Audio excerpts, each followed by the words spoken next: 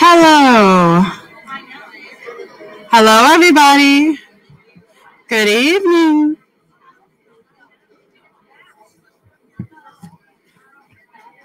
Hello, hello, hello. Good evening, teachers. Can you hear me okay? I heard a woo! But we do have some folks tuning in from home, so I just want to give our virtual attendees a quick shout out. We don't see you, but we're excited you're joining us.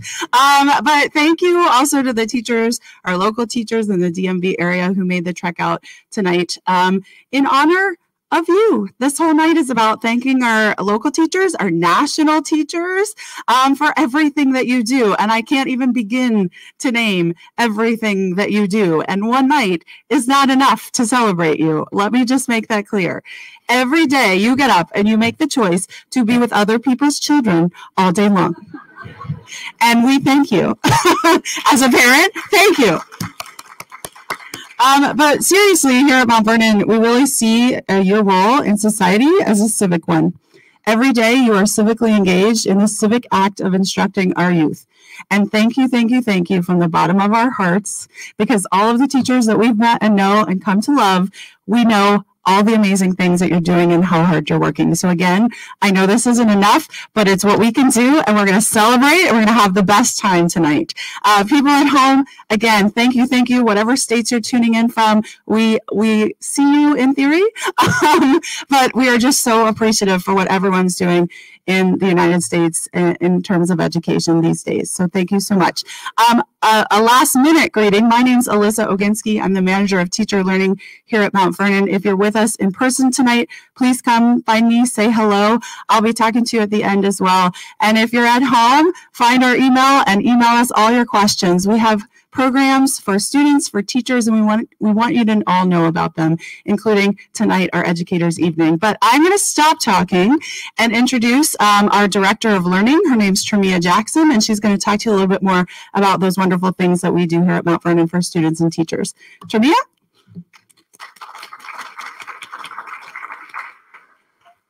Ooh, thanks, Alyssa, and thank you all so much for coming here today. I want to reiterate, Melissa and our team always say in our offices that you are so special and amazing, and we're just so thankful here at Mount Vernon that you choose to bring your students here, that you choose to come here and do our activities and work with us. I just came back from Oregon for a trip at a civics conference. And again, to our national teachers nationally, thank you so much for all the wonderful work that you do to get our programs out to their students.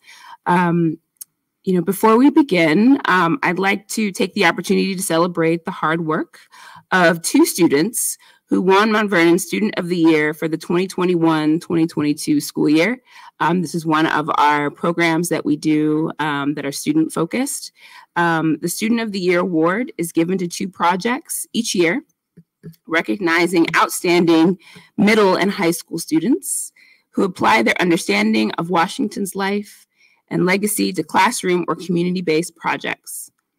The award is part of the Mount Vernon Prize for Excellence in Civics and History in honor of Dr. Jennifer London. We are thrilled to say that its sponsor, Dr. London, is joining us tonight, and we wish to greatly thank her for her continued support of students' education at Mount Vernon and in the classroom. I'm just going to clap real quick for her. For the 2022 school year, we are honored to celebrate the work of our middle school winner, Anthony Labib, from Montclair Academy in Montclair, New Jersey. He used the current environment of the COVID pandemic as an inspiration to study how people in the past handled similar situations. In his paper, he laid out the challenge Washington faced through the threat of smallpox while serving as Commander-in-Chief of the Continental Army. It was well researched and provided great background information on the devastation of the disease and how and why it affected the British and American sides differently. Anthony did a great job presenting the challenge Washington faced, the large decisions he made to confront those challenges, and the impact those decisions had on both the health of soldiers and the outcomes of the war. For the award, Anthony received a $1,000 cash prize. Yeah.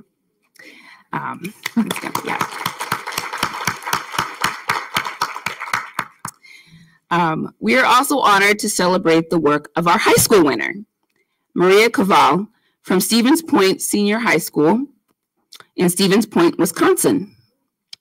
Mariah is an exchange student from Chernihiv, Ukraine, and wrote on how Washington's words and his actions in the fight for democracy inspired her to use her own words and actions to help Ukraine's fight from afar. She has given presentations, speeches, and fundraisers, all centered on helping people understand the importance of democracy in Ukraine and their history of fighting for personal rule, building those connections to the history and ideals of America's founding. She used George Washington's legacy as her own call to action and showed how history can have personal influence and impact on our lives today. Something that all of you as teachers, I'm sure, instill in your students as well. She made the historical relevancy personal, where others tend to make it generic. For the award, Mariah received a $5,000 cash prize.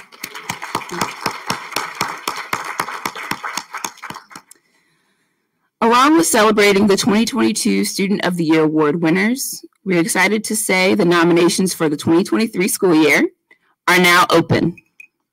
We encourage teachers to nominate eligible students who have taken their knowledge and created classroom or community-based projects based on George Washington's story, legacy, or civic contributions.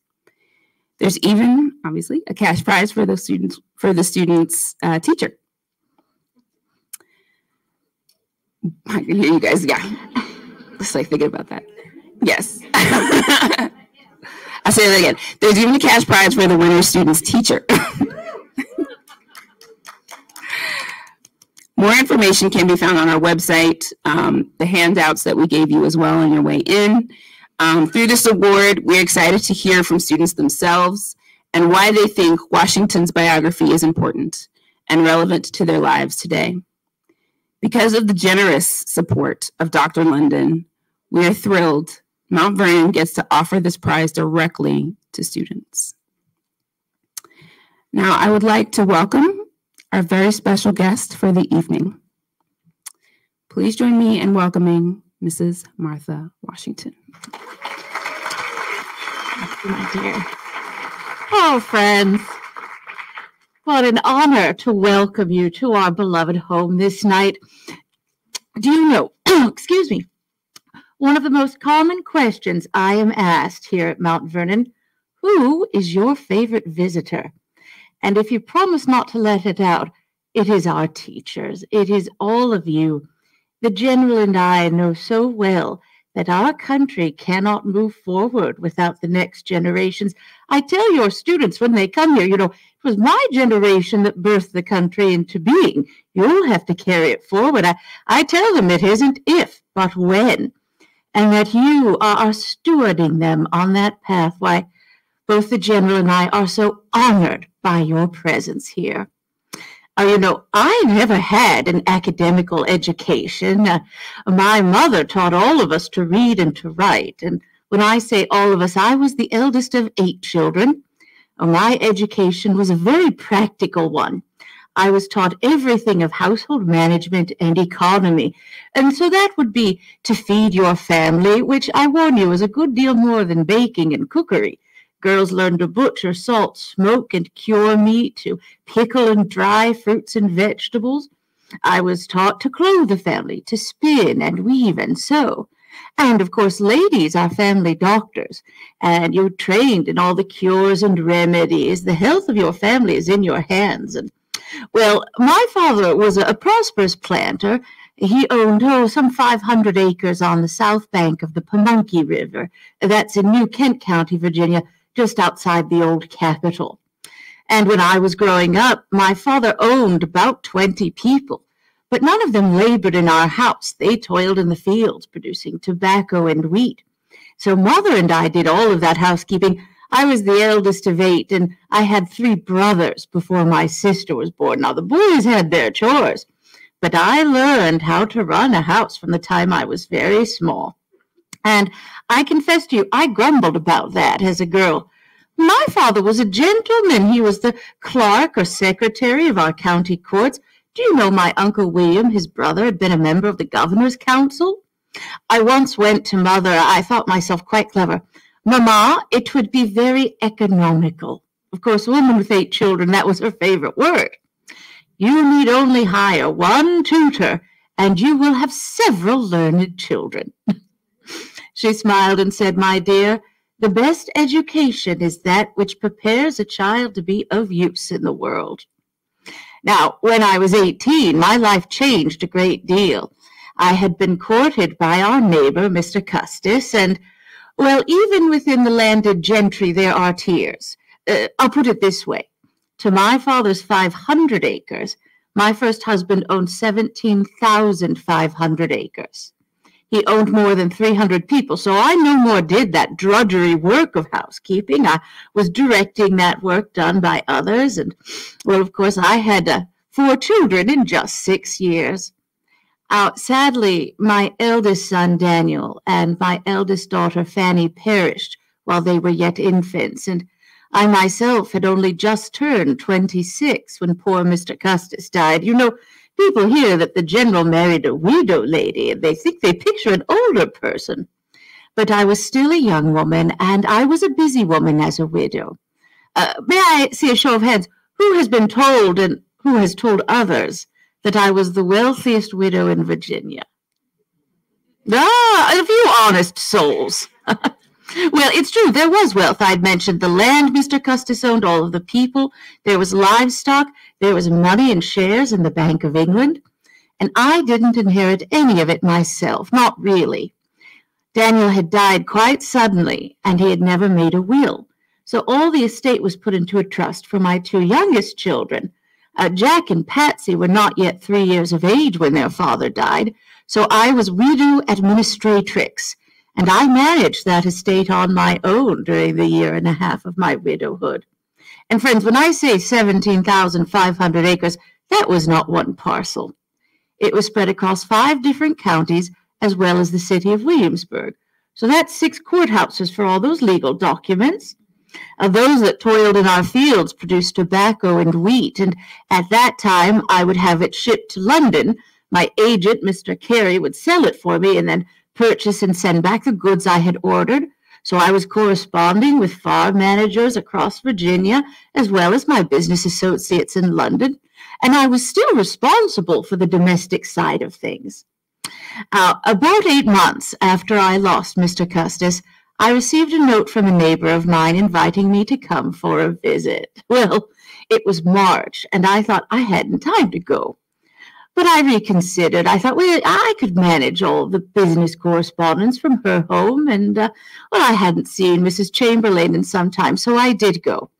And while I was visiting with the Chamberlains, a soldier was riding towards Williamsburg. Can you guess his name? Yes, he was Colonel Washington then. And, he was never near Williamsburg. He was out in the western wilderness of the Ohio fighting the French. But he had dispatches for the governor, and he was seeking a physician's advice. Soldiers, are much plagued with the various illnesses we call camp fever, and he had found no relief. Well, as he crossed the Pamunkey coming into New Kent, whom did he meet but Major Chamberlain, husband of the lady I was visiting, and the major insisted he come home.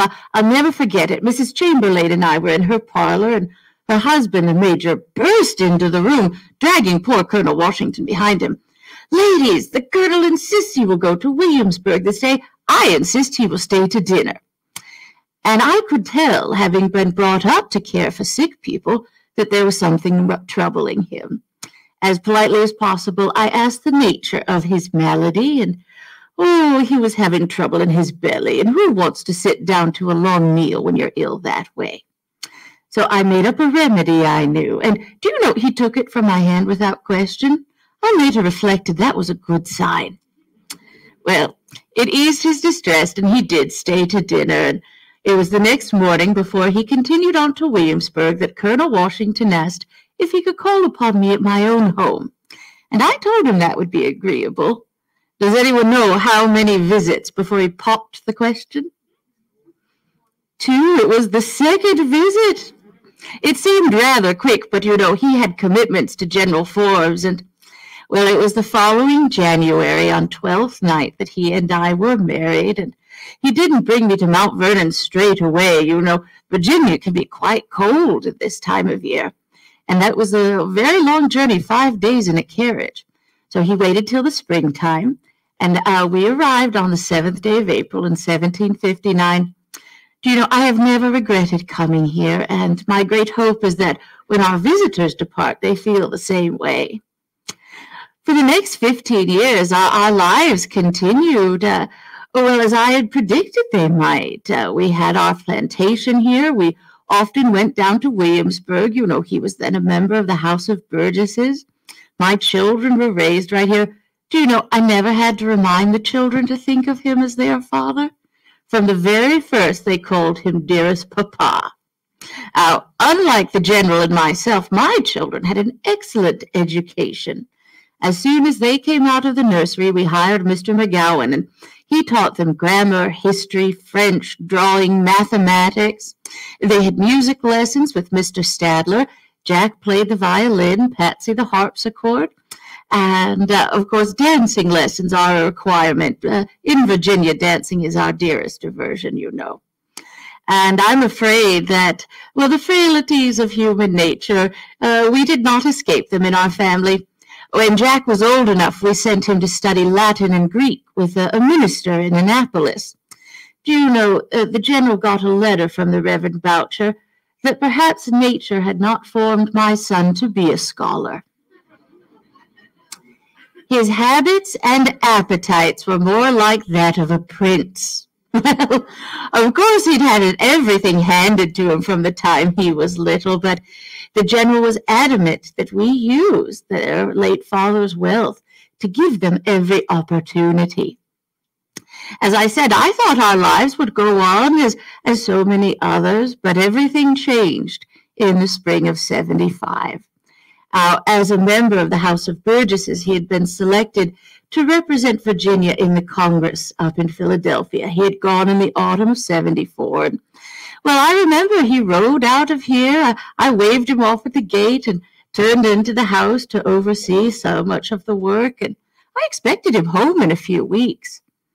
It was the very next day that we in Virginia learned what had happened at Lexington and Concord. Of course, now they're called the shots heard round the world, but remember then, our disagreements with Parliament had been going on for 10 years, and it wasn't the first time violence had broke out. There had been a massacre in Boston, and, everyone talks of when the people in Boston threw the tea in the river. Why don't they ever talk about how the Marylanders set the tea ships on fire? I'll never know. So I figured that some peaceful compromise would be got. And then in June, I received my first ever letter from General Washington. When he left here in April, he left here a colonel. But having had more experience in a military life than almost any other man in all the colonies, they had promoted him to a general. He wrote that he was going up to Boston to take command of the army gathering there. And in the letter he wrote, "I look forward, my dearest, to a happy reunion with you at Mount Vernon sometime in the fall." Of course, he did not return that fall or for many autumns after. In fact, in October, it was clear he would not get home, and he wrote again, would I come and join him? And, at that point in my life, I don't think I'd been much farther north from Mount Vernon than Alexandria. If you're not familiar, that's about 8 miles from where we are. And when I got to Boston, I was overcome. I had never seen war before. I did not understand really then the privation and want that it brings. I used to shudder when I would hear the cannons flying. And of course, Boston had been under siege for months. Do you know the people who had stayed in the city ran out of firewood? They had to pull up the wharves and burn that to heat their homes that winter. Of course, all of those winter months, our General Knox and his men were coming towards Boston, and they carried with them a great treasure, the cannon captured at Fort Ticonderoga. And when they got to the camp at Cambridge, the general had them placed on the Dorchester Heights, out of range of the enemy fire, but pointed right at their ship, so the enemy sailed away. Of course, at that point, the war had just begun. And I agreed with the general that I should go to Philadelphia and be inoculated for smallpox. I think, my dear, I'd like to see that young man's project about the smallpox. It's very important. I know you're going to be eating, and I don't wish to turn your stomachs, but let me assure you, it is not pleasant to be inoculated. The physician will cut the fleshy part of the arm, and a bit of thread that's passed through the pustule of someone with smallpox that's pressed into the wound, and so you get some sick. It takes several weeks to recover. Of course, once you're recovered, you never need fear the smallpox ever again. In fact, during the war, when my 4 grandchildren were born, we had each of them inoculated before they were 6 months old. It's much safer than catching it the natural way.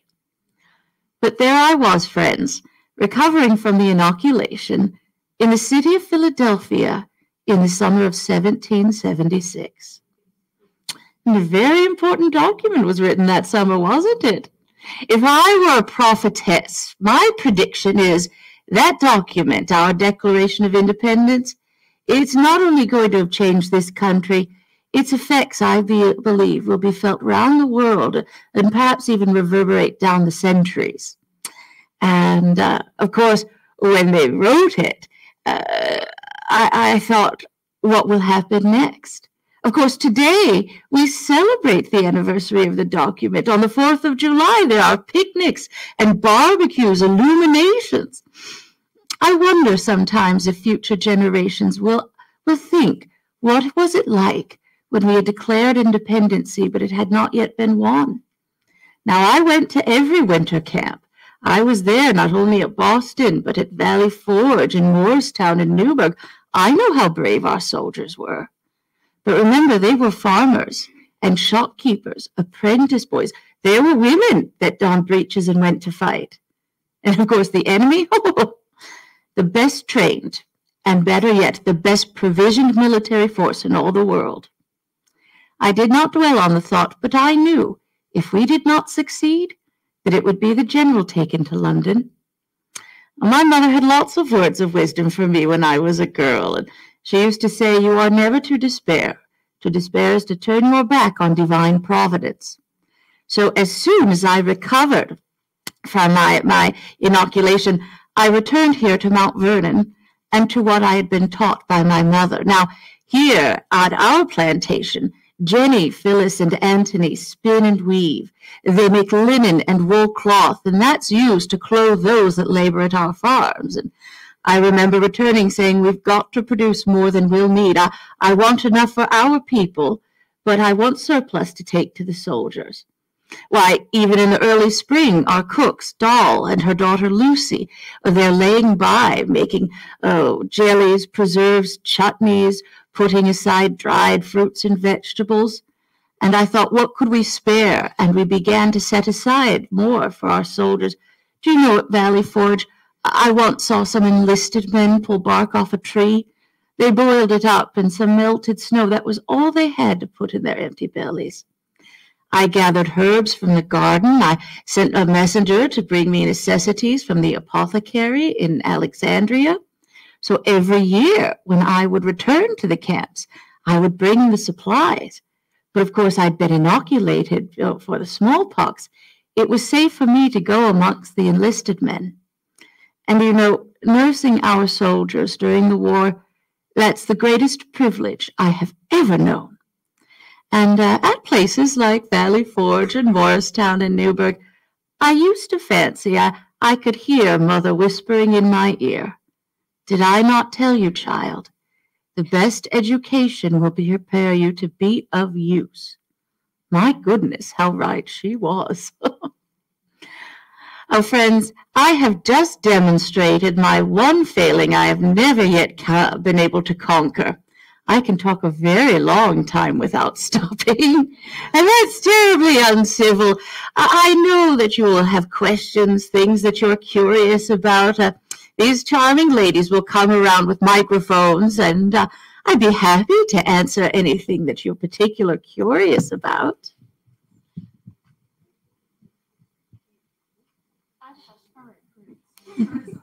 Hi. Hello, my dear. What local places like around here did you and the general hang out at? Oh, well, up until they left, our dearest friends were also our nearest neighbors. George William and Sally Fairfax lived just 3 miles south of here at a plantation called Belvoir. Oh, for those 15 years before the war, they were frequent guests here and us to their plantation. Now, before the war, too, we were subscribers to the Alexandria Assembly. So every month there would be a subscription ball. And, you know, even now, General Washington is the greatest dancer in Virginia. So once a month we would go, and we have a townhouse on Cameron Street. It's not fully fitted out with all the outbuildings. We don't stay there for long periods. But when we would go to the ball, we'd often stay there. And a ball will begin at about 10 or 11. There'll be several hours of dancing, and you might have supper at 1 in the morning. And if you wish to continue dancing, it'll continue on till dawn. But our dear friends, the Carlyles and the Ramseys, and if you're looking, we have a tenant property on Pitt Street, very conveniently located. And we have attended services at Christ Church. And, well, we're getting older, and I've put away my dancing slippers, but we still go to the birthnight ball that's held by Mr. Gadsby at the City Hotel there on Royal Street. Of course, the general's history with Alexandria goes back to its founding as a young man studying surveying. One of his exercises was to draw a map of the place. And, well, he has been a magistrate. He has been a trustee of the city. As I said, we are property owners there, and he's been a vestryman at Christ Church. So we spent a great deal of time in Alexandria. Yes, there's a lady here that has a question. Can you pass that down?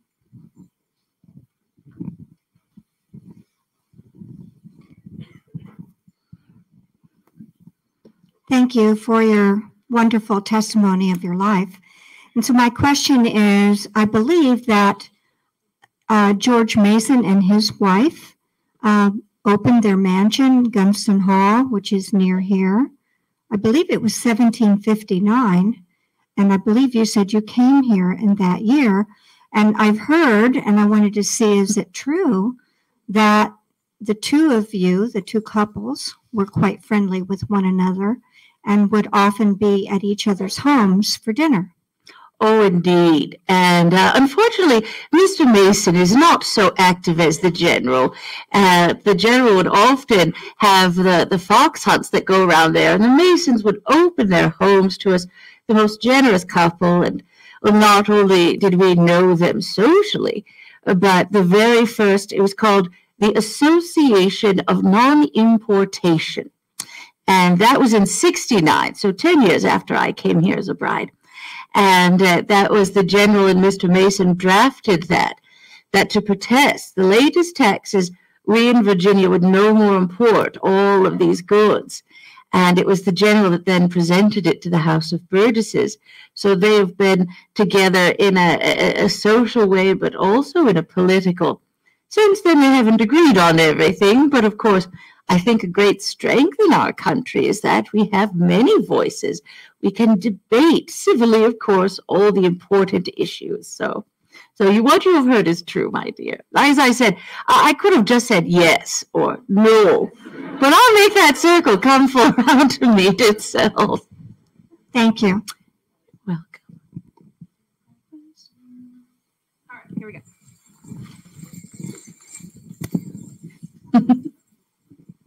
To have communication between your friends in and around the area, was there like a courier that you could dispatch to let the other party know that you have an event coming up, or would you rely on a regular postal notice? I mean, how would that work? I mean, did you have like a runner or a... Often, yes, we would have, sometimes it would be Marcus or Austin. They work as footmen, but as younger boys, they would often be sent in and about this part of the neighborhood. Again, Virginia, when it was settled, it was mostly farms and plantations. In the old days, one could be 20, 30 miles from their nearest neighbor. So not only did you welcome any traveler that came by, but anyone passing through. If they were going to a place and you wanted to send a message, you would often entrust it to them. Now, since then, we have a National Postal Service. And one of the benefits of having been the president's lady is I have franking covered. I don't have to pay for my post anymore, which I find convenient. You know, it's been an honor to be at the general side, not only during the war, but the presidency. But of course, that often meant I was very far from those that I love. And when we speak of the pandemic and when we had to be safe, stay far away, wasn't it wonderful to write and receive messages from those that you love? So I treasure them, though often my correspondence proves very uninteresting. Mostly what I want to know is how is everyone's health, and if it isn't good, I've got advice for them. Other questions? Pass it down. I know Washington tried to diversify the views in his cabinet, so he had men ranging from like Jefferson to Hamilton. Do you have opinions on any of the men in his cabinet? I most certainly do. And that was, I think, one of the most difficult things. You know, he gathered men of learning and experience. He didn't want sycophants. He didn't want people to just tell him what he wanted to hear, to agree with his ideas. But when we found out that Mr. Jefferson was going directly to the newspapers, when he gathered those men, he hoped they would debate, and whatever they determined, they would move forward together. More often than not, Mr. Jefferson would go and not even complain about the actual issue at hand, but make personal remarks at the general or myself, which I never really minded. But it rather broke his heart. And, well, that man, as I call him, is not welcome at Mount Vernon. And I think what a waste of a man of such brilliancy, of someone who has seen the world. We spoke of the Declaration. He wants to build a university. And to be so duplicitous, what a waste.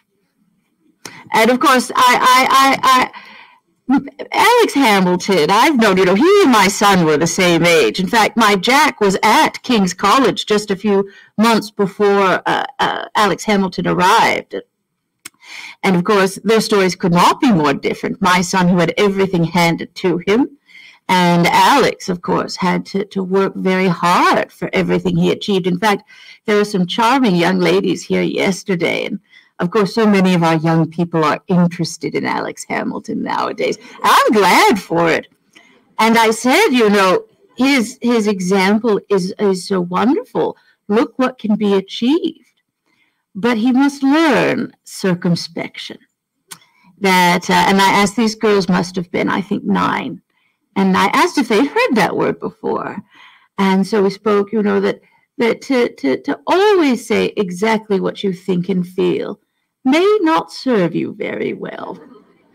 So they are all men who have, and of course, General Knox and Edmund Randolph, too, that they rendered the service they did to their country. They have my thanks, but Mr. Jefferson can take that anywhere but here. I'm wondering, what was your favorite part of being the First Lady? Well, coming home. Indeed, I got, so, you know, the general went up ahead of me. And something else I tell our young people, the Constitution was not our first attempt at self-government. Our first attempt was a failure. We don't often speak of that. And I don't wish to highlight failures, only that it's very difficult to create something that has the right balance of federal and state power. And it wasn't easy. They wanted him to go up straight away. And of course, I had 2 young children that we were going to be bringing with us. I had to pack everything up. When I got to the house on Cherry Street in New York, everything was in chaos. Remember, this wasn't a sultan or a king in his faraway palace. This was a president elected by the people. They wanted to know him. But what should they do? Let some people come? Well, which people and at what times, what days? Let nobody come? Well, that was getting rather like a monarchy. So they let everybody come, and then, he had no time to get the business of government done. 2 days after I arrived, I put a stop to all the visitors, and I instituted a weekly drawing room. And this would be on Friday night, and it was open to the public. And I would be sat at one end with some chairs beside me. I was hostess. He was my guest of honor. So if anyone wanted to meet him, they need only let his aide, Major Jackson, know. The major would introduce them to me. I could introduce them to their president. They could sit in conversation. And I also would have a private dinner on Thursdays. And that would be for sometimes men of the government, foreign dignitaries, native delegations. And again, when you're brought up to run a large plantation house, organizing large entertainments such as that, well, that came in very handy. But about 4 months after I arrived, I wrote to my niece Fanny that I felt like the chief state prisoner. Now, I am proud that I can say I did my duty. Another thing my mother had me do as a girl, before I was allowed to retire to bed, I had to go to a looking glass. Can you look at yourself, she'd say, and say that you have done your duty today? And so I'm proud that I was there. I am honored that I was in the city of Philadelphia as the country passed its first and greatest test. You know, they wanted him to continue on to be a president for life, but he felt so strongly that they must prove that there could be a peaceful transition of power from one administration to another. So to be in Philadelphia as that happened, I find that a great honor. But even the general said, when we left, he wrote to a neighbor that we felt like children released from the schoolroom. And so I'm glad to be back at Mount Vernon here welcoming all of you instead of there.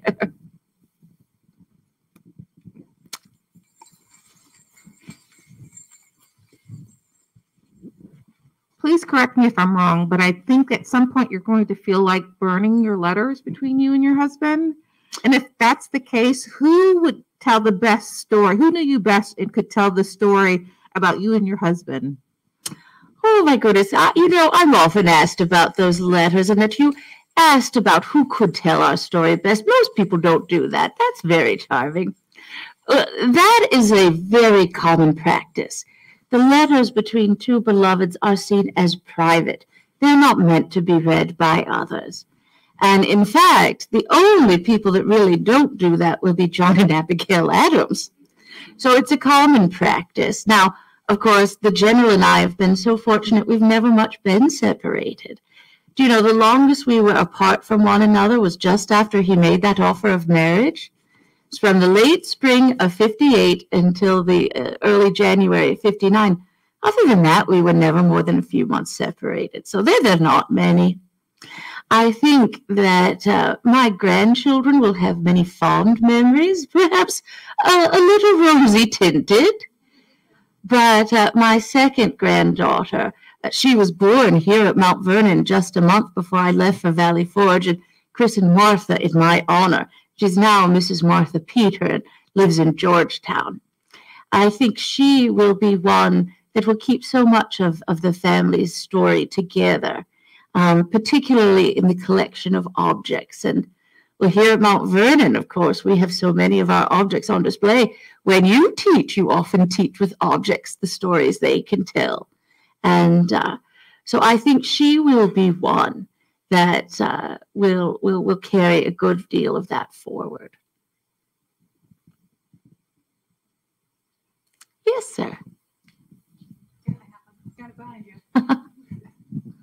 So you mentioned that you were in Philadelphia. The first capital was in New York. I realize you didn't like either of them, but did you favor one over the other? Well, I will say New York never gets remembered. We were there a year and a half. And in that first year, the general was very ill. He had a cancerous carbuncle on his thigh. We almost lost him. Do you know, without anyone asking, the people in New York laid down straw and pine boughs on our street that would muffle the sound of the carriages so that he could get rest. That has always remained a memory. I can never thank them for that kind gesture. Now, I will say, and anyone who has the care of young children, we delight in seeing them happy, don't we? And our house on the High Street, as we called it, it's now called Market Street in Philadelphia. Do you know what was built next door? Mr. Ricketts' circus.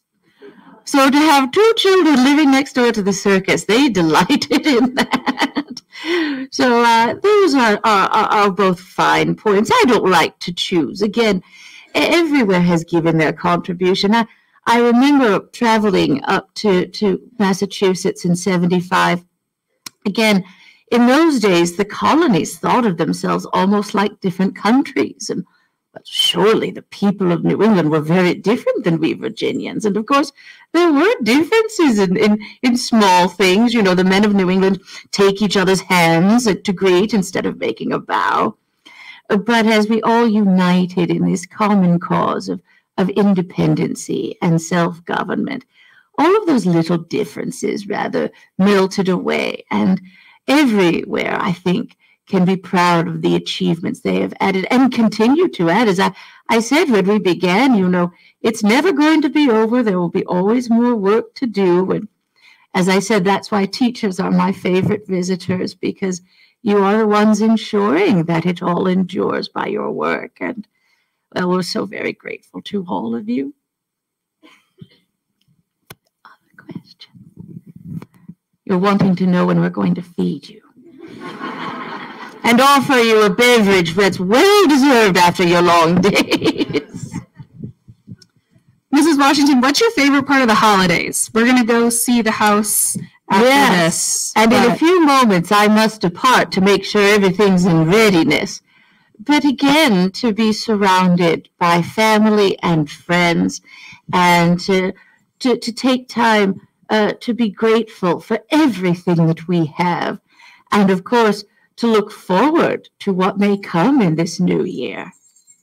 Yes, my dear. I'd like to know the relationship between your children and the general. Oh, my goodness, they adored him. Now, remember, Jack was 4 and Patsy was 2 when we married. So they were very young. And, well, I'll never forget. You know, I had been courted by other men during my widowhood. The general was not the first to make an offer. In fact, Mother didn't speak to me for about 2 weeks after I turned down Charles Carter. If you know the old Virginia families, the Carters were quite the top tier. In fact, Charles's father was called King Carter for all his wealth. But that evening in the Chamberlains, it was after dinner, and we'd retired to the parlor, and I couldn't remember what we were speaking of, but there was a knock at the door. It was Rose, the girl who cared for Jack and Patsy. She had brought the children down to say good night. Now, at that point, my son had just turned 3, and he saw Colonel Washington, his fine uniform of the Virginia Blues, the sash that Braddock gave him, a sword at his side. Oh, his eyes grew wide. He ran right to Colonel Washington, climbed up onto his lap, and began to tug at the buttons of his coat. Oh, I was mortified. Jack, come down from there at once. I said, let the colonel alone. He hasn't been well. I'll never forget. He said, Madam, it is no bother. And I can still see my son sat there on his knee, and the general letting him trace his finger over the hilt of that sword. And I knew in that moment I had found their father. My daughter Patsy was afflicted with a sickness that physicians call epilepsy.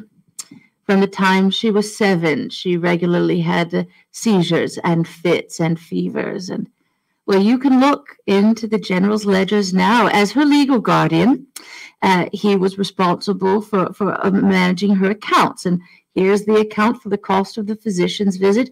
Here for whatever treatments or remedies. And generally underneath that, you'd see a line for sugar maple candy or a hair ribbon, a little trifle to cheer her. Once we brought a special blacksmith to make her a cramp ring. It's a terrible name. It's an iron ring, cold forged to fit the wearer, and it's thought to draw that sickness out of the body.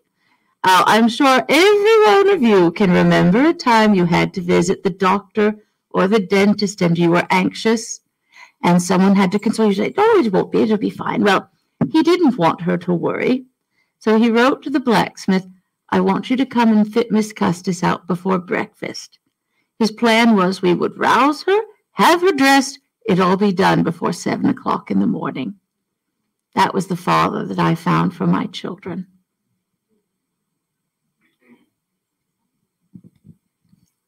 Other questions? Oh, yes.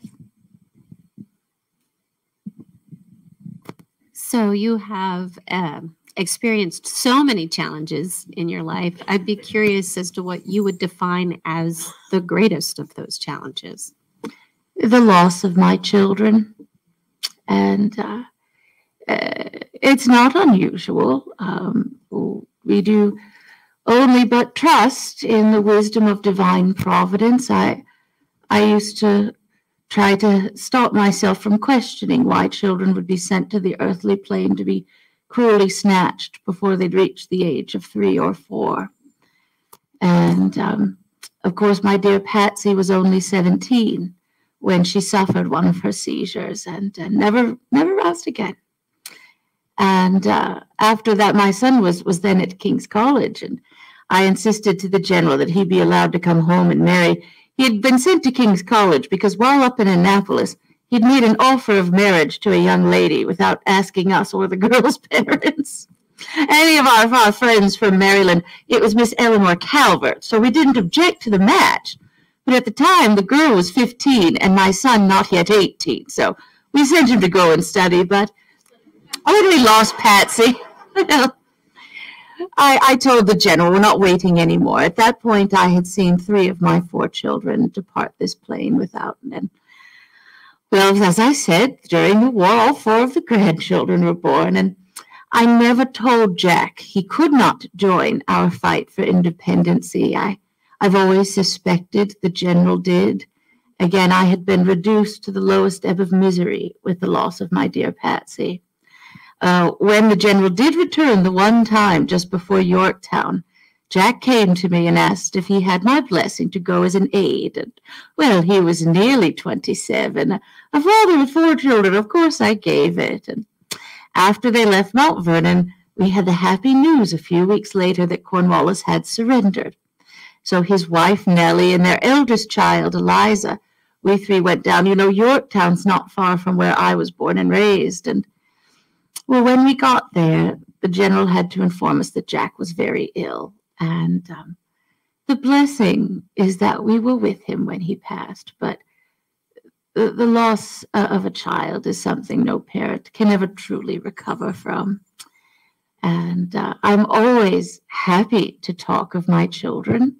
If you are ever in Williamsburg, just outside of the church is a little stone. It's getting very worn.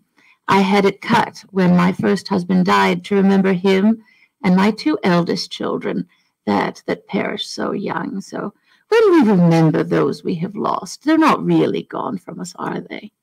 But I think that is the greatest trial anyone can imagine. Another question I'm often asked, and perhaps you're all too polite to tonight, is why the general and I never had children together. Again, that's the will of divine providence. Now, I will confess to you, as a younger woman, I was very disappointed. I'd been the eldest of 8. I wanted a large family of my own, but I feel quite different now. As I said, my children called him father. We've raised nieces and nephews and grandchildren.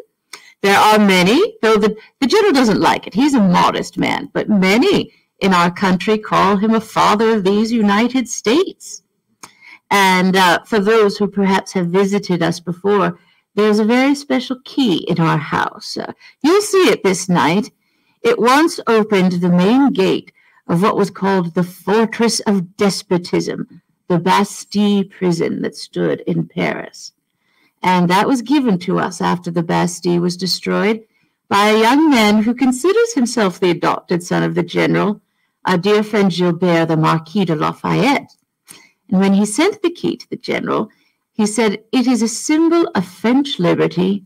I present it to the father of liberty." So my goodness, in that sense, he's father to many, isn't he?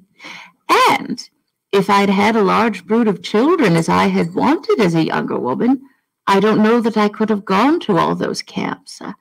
Again, when our young scholars come, I try not to preach too much at them, but I give them advices and bear your disappointments as best you can. I know it isn't easy, especially when you're young. But I assure them, and I know from experience, that one day they will look back on them and they will realize there was another path, another destiny awaiting you. As I'm sure you know, we can't always see it at the time, but I wager each one of you has a memory like that. So, other question? Yes, here's a lady has one. Come on. All right, you guys pass that down.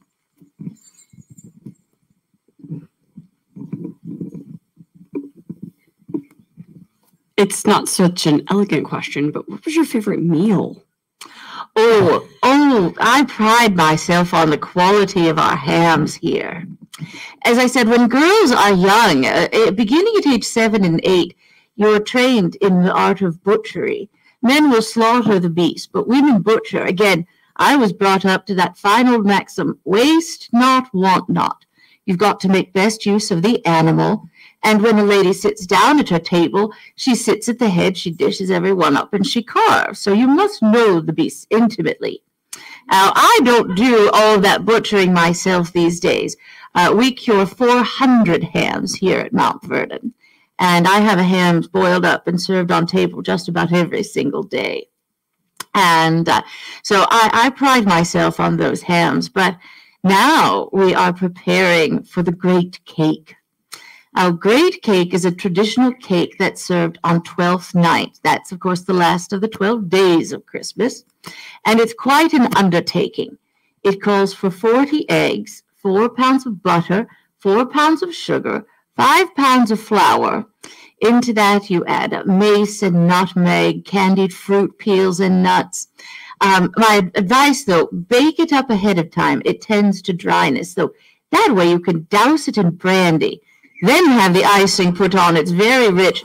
So even now, Doll and Lucy are gathering up everything that will be needed so that we can serve great cake on 12th night. And I often put my hand to that in some fashion or another, for of course it was on 12th night that we were married. And it's not unusual for a lady in my position, if there is some special occasion that she wants to display her abilities. So you might make a dish for a special person. But when I was a girl, there was a lady that lived near us in New Kent, and she wanted to make the entire meal. She was so exhausted. You know, it can be 15 or 20 different dishes. So exhausted, she missed the meal. Here at Mount Vernon, Doll and Lucy make a meal like that each and every day. But friends, as I said, I must away to the house, and I'll see you all shortly. I want to make sure everything's in readiness. You know, I don't do any of the drudgery work at Mount Vernon. But if the rooms are dirty, if the dinner's badly prepared, none of you will say, "Oh, you better get a new cook or train those housemaids." You'll say, "Oh, Martha Washington doesn't know how to keep house." I can't have that. Again, the eldest of 8, those with older sisters, know what it's like to have someone like me in charge. But again, what an honor to have you here, and the best wishes for a very fine season, and let us hope and pray for a peaceful new year. Thank you, friends, so much for coming. Enjoy.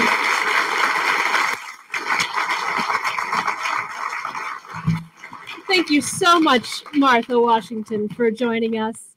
And if you could pause there, I would also like to thank Elizabeth Keeney for joining us. Thank you, Elizabeth.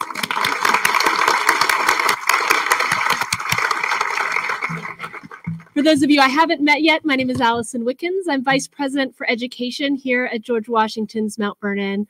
And I wanted to take a moment at the podium as well to thank you all for your amazing work in education this last year. Thank you so much.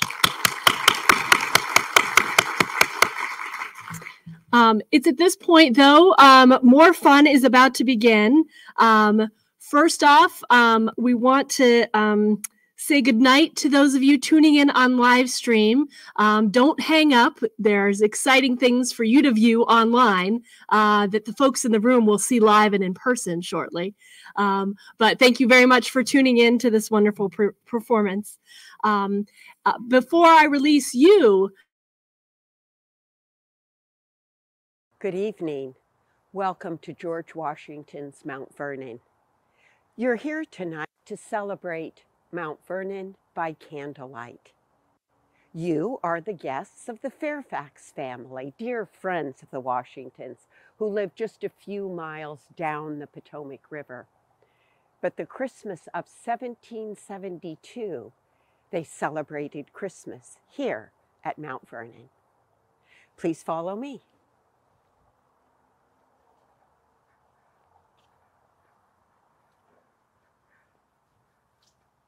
500 years ago, here on the banks of the Potomac River, lived native peoples belonging to three major tribes, the Piscataway, the Dogue, and the Potawatomi. They thrived on the abundant fish and wildlife. But in 1657, George Washington's great-grandfather, John Washington, came to the British colony of Virginia from England. And in 1674, he acquired this land. 2 generations later, George Washington's father, Augustine Washington, would build a house here that would later become the mansion we know as Mount Vernon. Tonight, we travel back in time 250 years to the year 1772. There were many reasons for the American colonists to be aggrieved with the mother country. We will explore those grievances as we travel this path to the mansion and explore the reasons for the American Revolution. George Washington had reason to be aggrieved as well. And so let us begin on this road to revolution.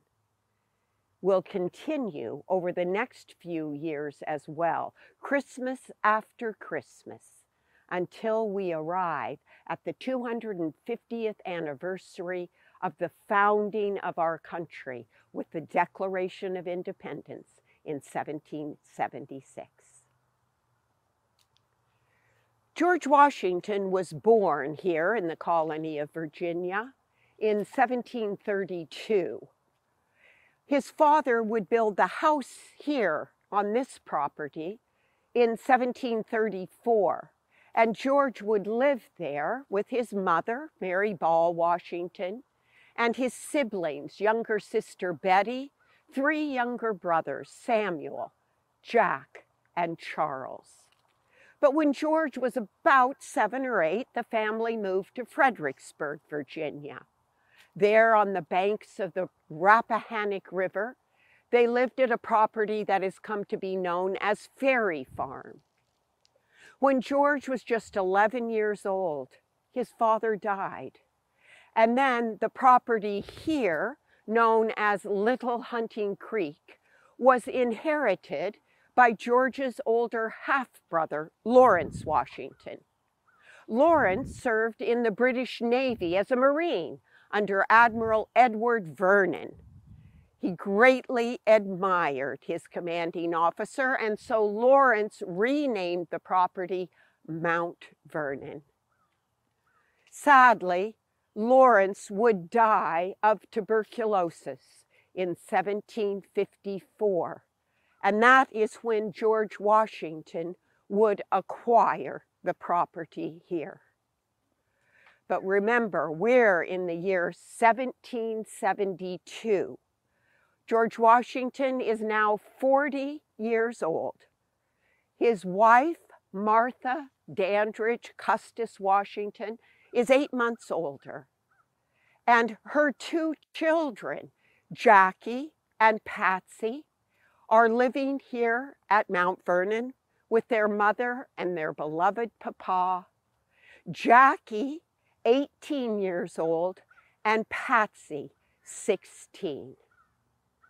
So let's consider what Christmas would have been like for them back in 1772. Christmas traditions then were very different than they are today. Christmas Day itself was a time for faith and family. Those 4 members of the Washington family may have climbed aboard their horse-drawn carriage and driven the 8 miles into Alexandria to attend Christ Church, or perhaps they worshiped at the nearby Pohick Church.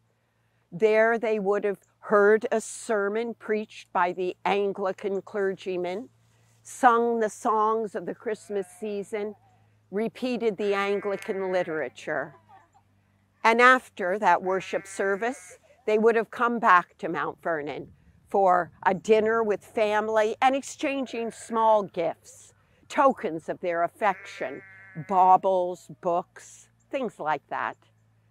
The white workers here, the enslaved as well, would be given tokens of affection too. Sometimes money or baubles, sometimes alcohol as well. But after that Christmas Day, let the partying begin, because like all well-to-do Virginian Anglicans, the Washingtons celebrated the 12 days of Christmas. So for the next 12 days, there were feasts, games, entertainments with friends and family, all culminating in the 12th night feast. That was January 6th, Epiphany, and it was a common day to get married. And it was the day that George and Martha Washington had been married back in 1759. So this year, they're celebrating their 14th wedding anniversary. Let's continue on to the house. Our second president, John Adams, late in his life, reflecting on the events of a lifetime, said that the revolution did not begin with the war. Rather, a decade or more before, it began in the minds of the people. As we go along this path tonight up to the mansion, we'll talk about some of the events that inspired that revolutionary thinking in the minds of the people and in the minds of George Washington.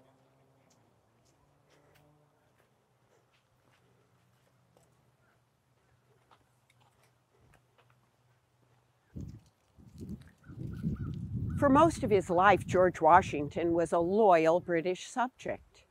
In his 20s, the royal governor of the British colony of Virginia asked George Washington to go into the western wilderness of the Appalachians and deliver a message to the French who had forts there, telling them to leave and relinquish control of those lands to the British.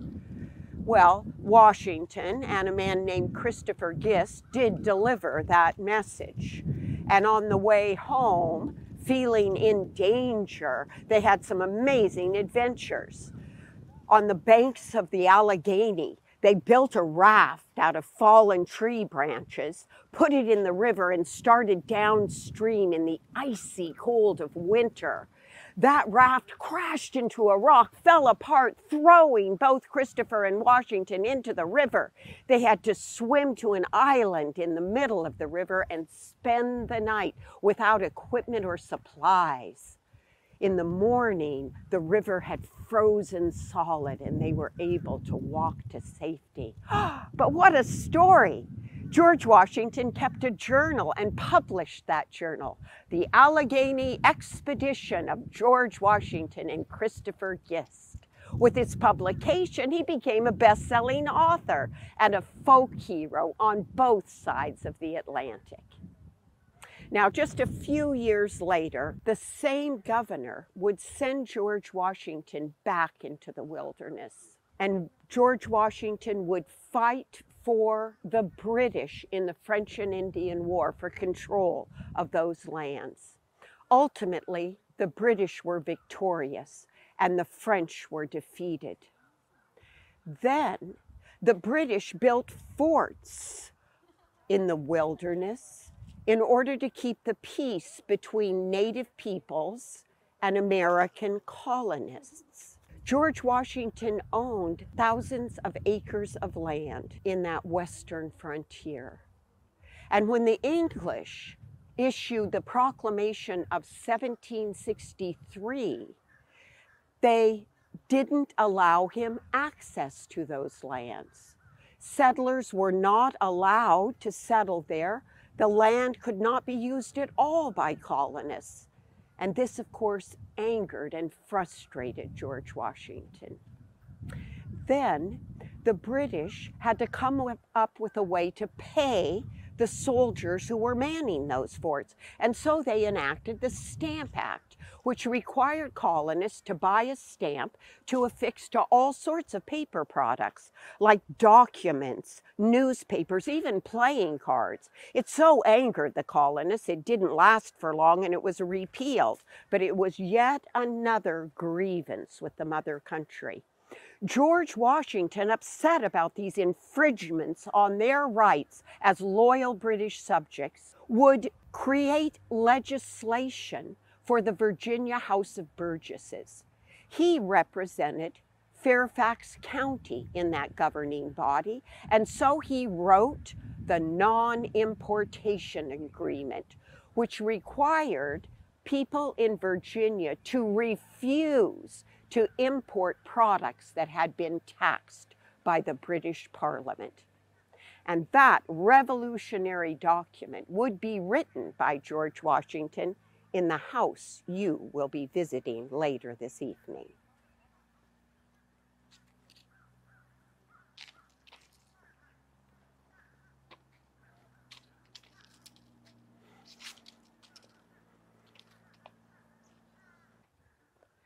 In 1772, George Washington's estate covered about 6,000 acres. Approximately 140 enslaved people lived on that estate. This brick building, which would later house the enslaved community, didn't exist then. Instead, they lived in a large wooden building and in several one-room cabins spread out across the estate. Those workers worked 6 days a week, Monday through Saturday, from sunup till sundown. For most of them, Sunday was a day off, and they could go into Alexandria, where members of abolitionist societies taught reading and writing, also shared the world events of the day. Imagine, too, those enslaved people that worked in the Washington's house. Breechy was the butler. Frank Lee was training as a waiter. Sal, Julius, and Rose attended the needs of Martha Washington, Jackie, and Patsy. Can you imagine the conversations they heard while working inside the house? However the enslaved community heard about it, they were aware of the landmark Stuart-Somerset case that took place in England that year of 1772. Charles Stuart had purchased an enslaved man, James Somerset, in Massachusetts, and taken him to England, where Somerset escaped to freedom. When Stuart recaptured Somerset and attempted to re-enslave him, supporters of Somerset took the case to court. There, the judge decided that there was no statute, no common law in England that authorized slavery. And so Somerset was a free man. At that time, all 13 colonies here in America allowed slavery.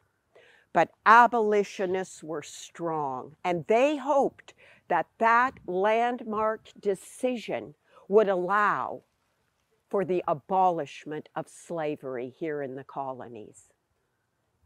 Sadly, it was not to be. The judge in England made clear that his decision was only for that one specific case.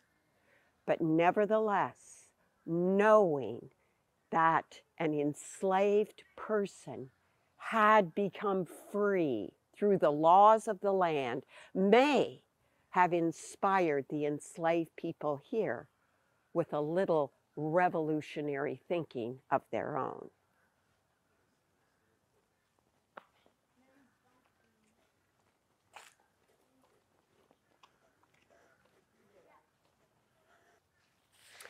When George Washington's father, Augustine, was alive, he owned shares in iron mines and co-owned and operated an iron works. There, he smelted the iron into bars, which he then sent to England. England did not allow him to make any products, no. The iron had to be shipped to England where they would make it into tools and armaments, and then the colonists had to buy it back from England. This describes the economic policy of mercantilism, which emphasized great exports and minimum imports, allowing for the promotion of imperialism and colonialism. This is the way Britain thrived on power and built their finances at that time. When England instituted the Navigation Acts, the colonists were allowed only to export with England itself or colonies of England. And then they put heavy duties on sugar and molasses, forcing the colonists to buy more expensive sugar and molasses from the British West Indies rather than the cheaper products from the French West Indies. Well, this incensed those fiercely independent Rhode Islanders. They would have none of that, and they started a brisk illegal smuggling trade. When England found out, they sent ships to stop those smugglers, capture the boats, and destroy their cargoes. On June 9th, 1772, Rear Admiral William Duddingston, Scottish commander of the royal ship the Gaspé, was chasing smugglers around Narragansett Bay in Rhode Island. His ship was lured into the shallow waters of the bay, where it ran aground, and then Rhode Island men belonging to the Sons of Liberty stormed the boat, captured the captain and crew, put them aboard rowboats, took them away as hostages, and as they were leaving, they set the boat afire. The Gaspé burst into flame and burned to the ground. Many historians consider this the first openly hostile act of the American colonists against the British government.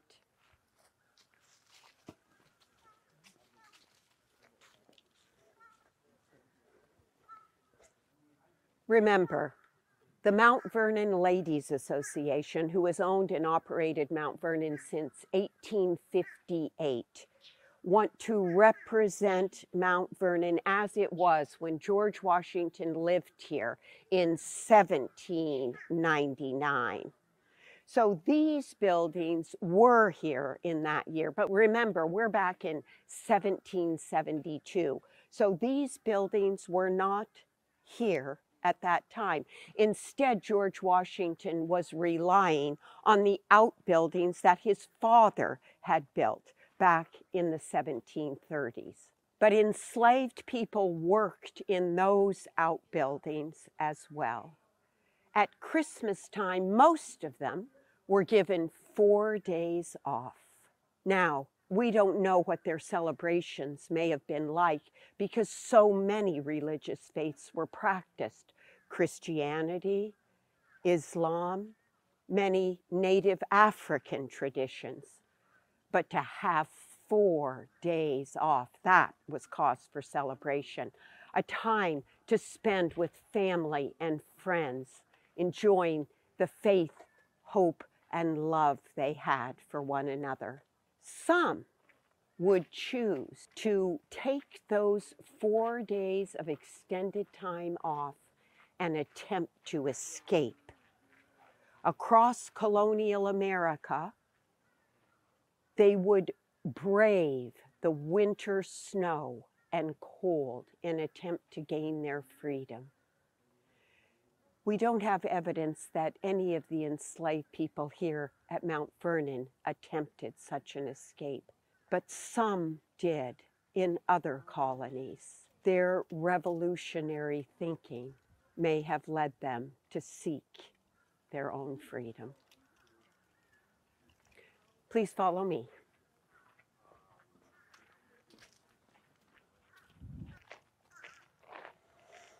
And so here we are, Mount Vernon by candlelight. Remember, it didn't look like this in 1772. There were no colonnades. The outbuildings were different. If you put your hands up and align your fingers with the chimneys, close one eye, you can see that 15-room mansion that would have existed here in 1772. There was no cupola, that tower on the roof, no triangular pediment.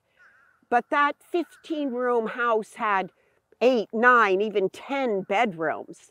And George and Martha Washington, Jackie and Patsy Custis lived here. One more stop before you begin your journey into the mansion.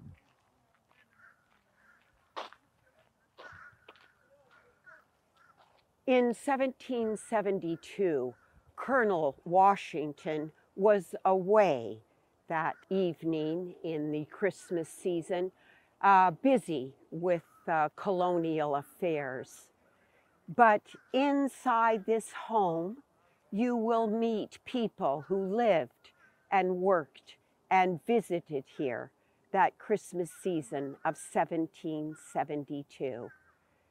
As you go through the house, remember how it looks today and in 1799 is not the same as it looked in 1772. But nevertheless, the people represented are those of that revolutionary year, 1772. I hope you'll be able to spot their revolutionary thinking. So please enter the kitchen and enjoy Mount Vernon by candlelight.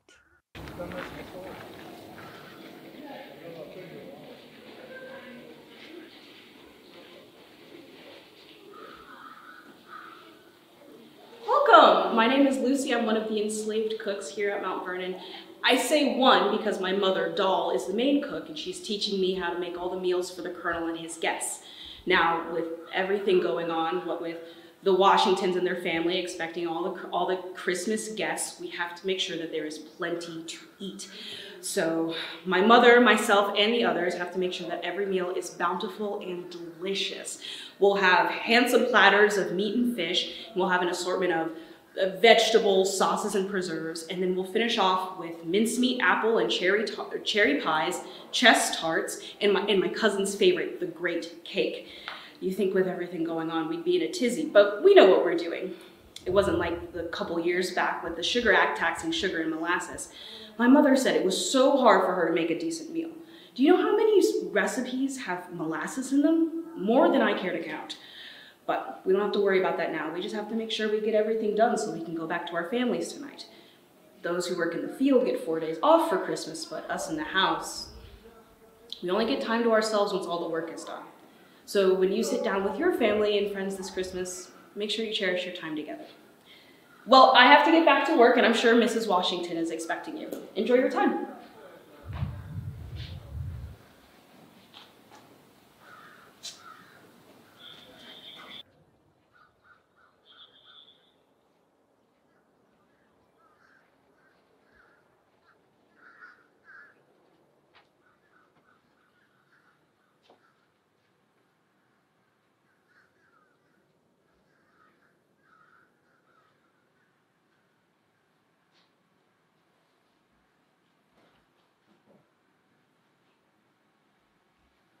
Greetings.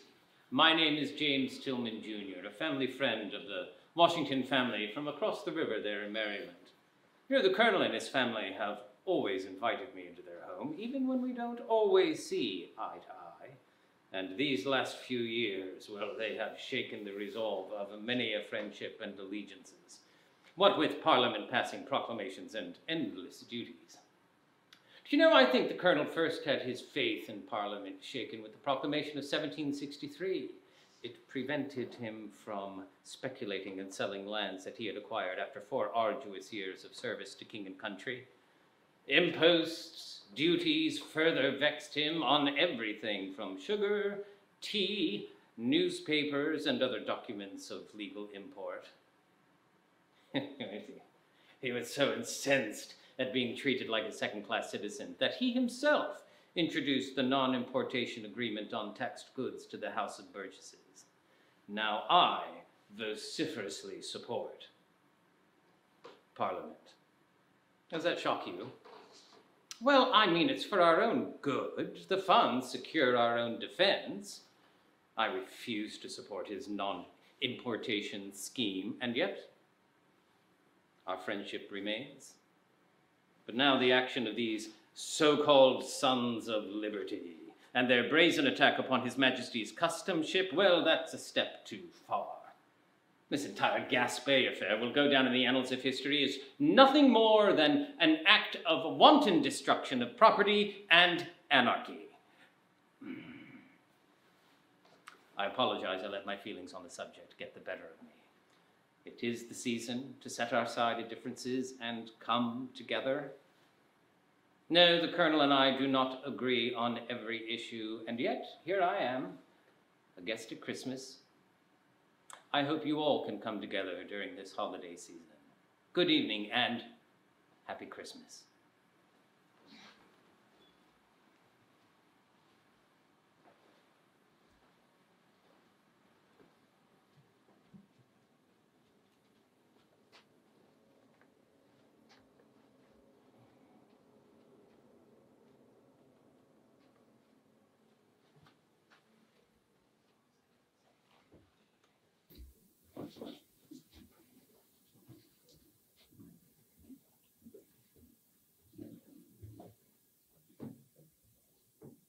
This is the private bedchamber of General and Mrs. Washington.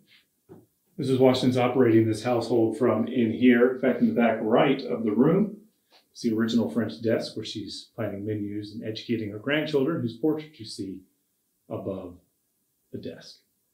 The bed is also original, and it is the bed that George Washington dies on Saturday, December 14th in 1799 at the age of 67.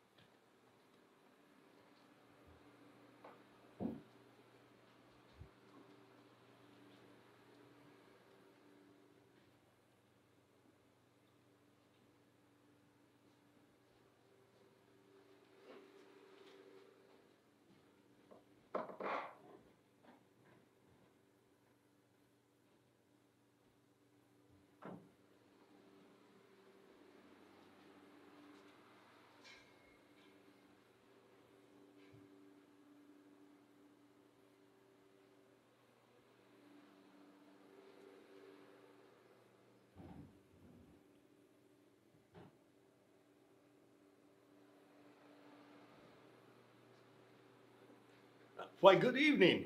It's so nice to see so many friends of the Washingtons. After all, this is the season for friends and family, is it not? Allow me to introduce myself. I am the Honorable Henry Lee II. My wife, Lucy Grimes Lee, and I are also friends of the Washingtons. We have traveled in from our home in Leesylvania to join our good friends for the celebration of the season. It is always so nice to see them. Why, the Colonel and I have been friends for many years. I am so pleased that our families can come together for the merriment of the holidays. It is always so wonderful to have the opportunity to share the stories of our families. How my wife and I eagerly await word of our son Harry's admittance to Princeton. Oh, and I simply cannot wait to hear the latest on Jackie and Patsy. In this season, when there is a chill in the air, nothing warms the soul more than gathering your friends and family about you, to be with the ones you love, to see their smiles, to hear their laughter. Oh, it makes the memories that much sweeter. But here I am blathering away, and I'm sure you are anxious to see the lady of the house. Last time I saw her, she was downstairs, so you may start that way. But let me send you off with this wish. May all of your Christmases this year be filled with family and friends. And if you're very lucky, may they always be. Happy Christmas.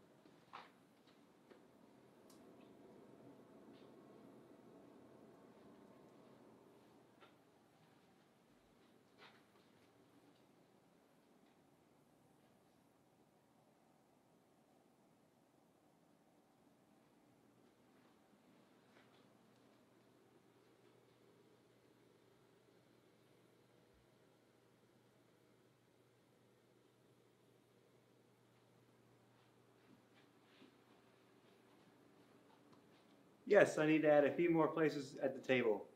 Excuse me, my name is Frank. Frank Lee. My big brother William and I, we were bought by Colonel Washington about 4 years ago. Will, he's the Colonel's manservant, and I'm a waiter.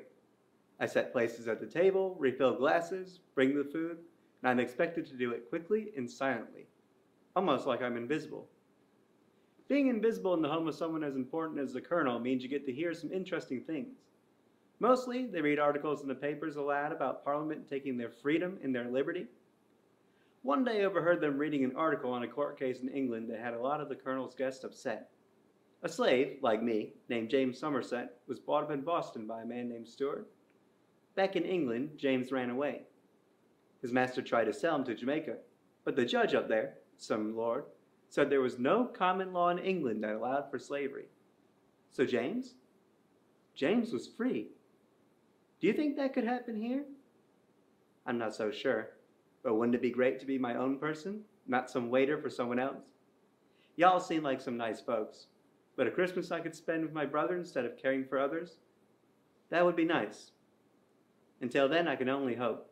But please, you should spend time with your family. Mrs. Washington is in the next room. You shouldn't keep her waiting. I have my duties to attend. Happy Christmas.